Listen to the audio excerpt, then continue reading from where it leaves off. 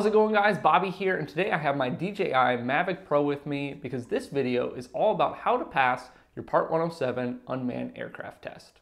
Now, I'm sure you're familiar with what this test is, but just in case you aren't, a brief recap is this is basically the test that you need in order to use your drone or aerial footage for any commercial purposes. So that is any furtherance of a business, whether or not you're getting paid is how it's defined.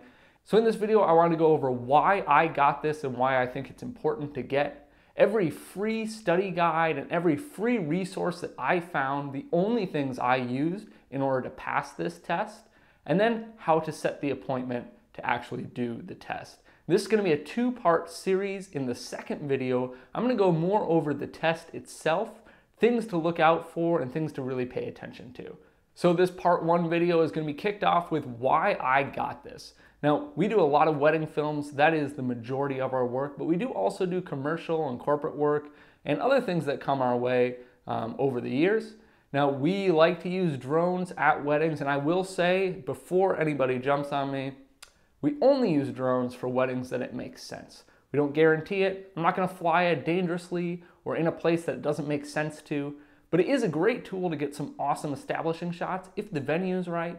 But this allows us to do this legally. This is, of course, something we're being paid for. It is also something that is furthering our business because it's in the videos that we put on our website, in our videos that we advertise with, etc. We also use it occasionally for stuff here on YouTube. In our eyes, it's better to be safe than sorry. Now, this test is a step in the right direction.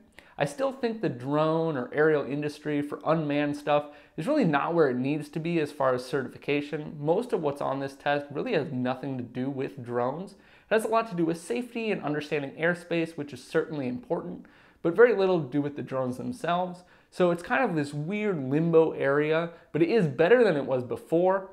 So while we do like to use it in our wedding films, one of the big things is that this also opens up another avenue of revenue for our business. We can now, do dedicated aerial imaging or videos or stuff like that. And in the short time that I've had this certification, I've already had a few inquiries for projects like this. There aren't as many people around that can do this legally, so it is less saturated of a market. And especially if you get in early, it can be a great tool to, drum up some more business. So now we get into the study guide. I passed this test with a 95%.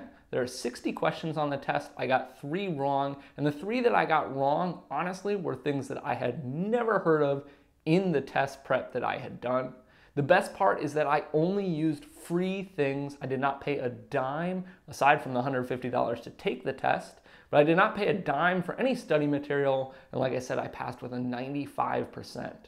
So I want to go over the only 3 things that I actually used to study that allowed me to get that 95%. I would say all in all, I probably studied for about 6 hours to maybe 8 hours total, somewhere in that range for sure. And I felt very comfortable taking the test. It was a very difficult test, in my opinion. I think there were a lot of questions that were a little tricky, but if you take your time, it's certainly doable. And I'll go into that in a little more detail in the second video. But those 3 sources that I used, the first one is the most basic, the one that you would expect, and that's a PDF study guide from the FAA. Now I'm going to link to this in the description of the video. This thing is boring, it is long, it can kind of be confusing, but if you read through it, you take the time, it doesn't obviously give you every question that's on the test, but it does go over anything you could expect to see on the test. It's a very comprehensive guide and very helpful in studying. Now, the second thing that I used was the best for me, in my opinion. I'm a visual learner. I don't like reading PDFs. And like I said, that PDF was pretty dry material. I would love to sit here and say that I could make a study guide for you, that I could go over everything. But first of all, I can't because I just don't know it well enough, although I did feel very comfortable with the test. And second of all, there are other ones already out there. And one of them that I used is here on YouTube. It is free. It's by a guy named Tony Northrup. Now, I believe he does mostly photo tutorials, but he did do a study guide for the Part 107 test. It was super in-depth, very comprehensive, very visual. I'm a very visual learner, so that was great for me. He was very well-spoken and had some practice questions throughout the test. It was incredibly helpful. I would highly recommend checking that out. I'm going to link to that below as well. I might link it in the video here as well. So that was about 2 hours. I think it was just under 2 hours long. I watched that twice. It went over everything from start to finish, things you could expect on the test. It really helped me understand things like sectional charts, which are huge, radio signals, different things with weather and understanding, in the test, it's mostly fixed wing aircraft, but understanding all of those things and kind of what to expect on the test. Now, the last thing that I used to help me get prepared for this test is by a company called 3DR. And you might be saying, Bobby, 3DR, isn't that the company that had the drone that was going to compete with DJI? Whatever happened to them? And you are correct. It is the same company. I have no idea what happened to them.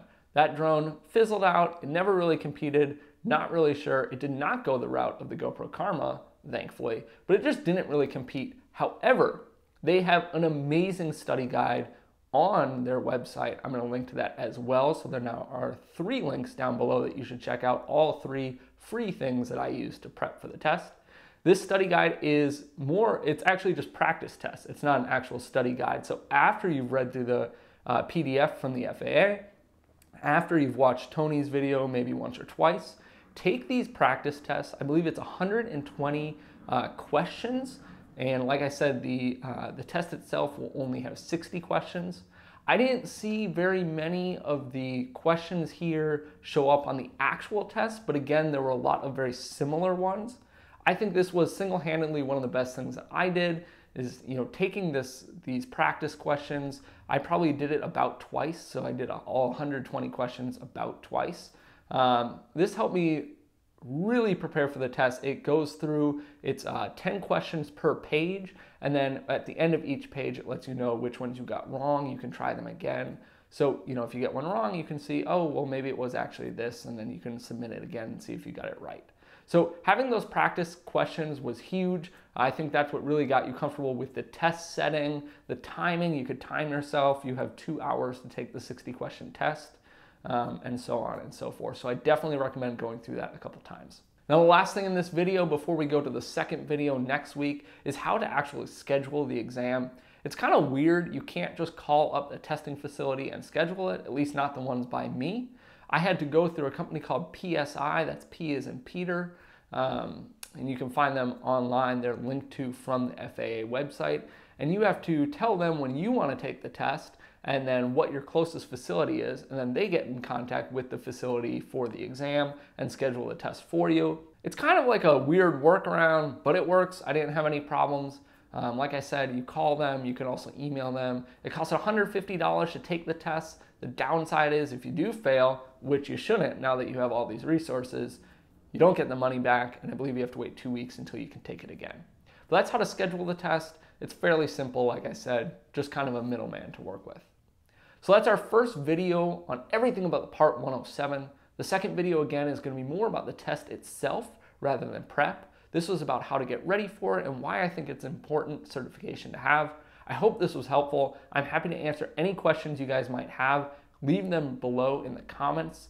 And as always, like and subscribe. Stay tuned for next week on the Part 2 video. And of course, check out the links that I've put in the description for all that study material. Follow along as we create more videos to help you build your brand and your business. Thanks.